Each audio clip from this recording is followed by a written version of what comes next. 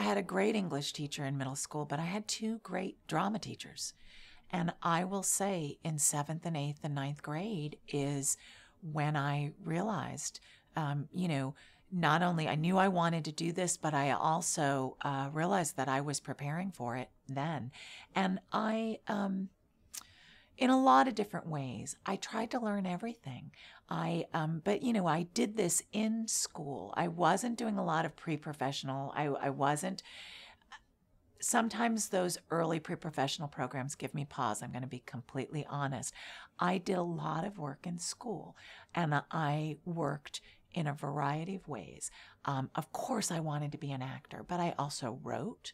I had a drama teacher that made us write plays, and they were terrible, but you learned about the craft. And what that exercise did was also allow you to understand the kind of writing you did like, you did respond to.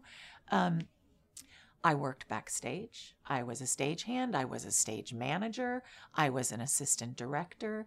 I really did everything, even in seventh and eighth grade, and in ninth grade. And then when I got to high school, I had a teacher that was as rigorous as could be, Dan Wilson.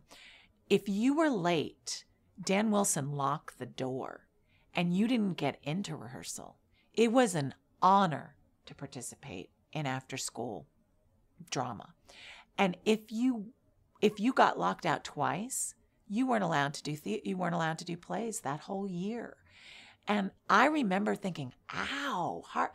But he taught us that it was a professional endeavor, even back then in 10th grade. And he also, if you were a 10th grader, you got the littlest roles.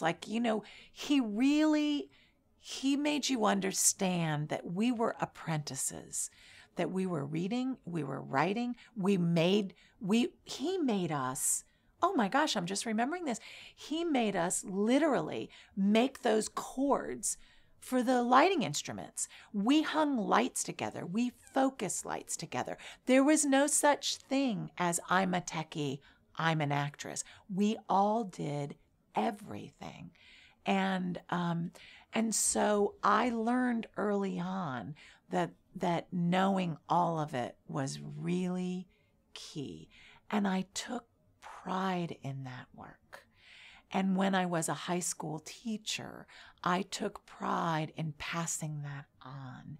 And I can't tell you how many football players came and stage managed for me and were assistant directors for me.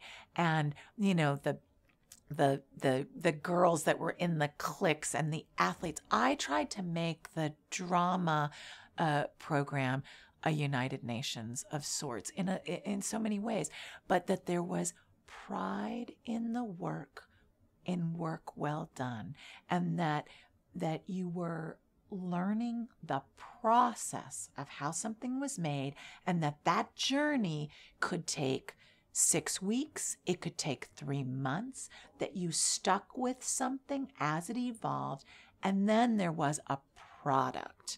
And I think that as students, that's an important thing, that you both understand the journey there, and then the actual manifestation of your work that people can see and feel and touch and know what you've been at for 3 months is also an incredibly gratifying piece of it. And, the last thing I'll say is there's so many roles in the theater that I didn't realize when I was your age. I thought, you have to be an actor or maybe a writer. Maybe those were and I learned through tutelage of my teachers that there were all these other facets. I didn't realize I was a director until my senior year in college.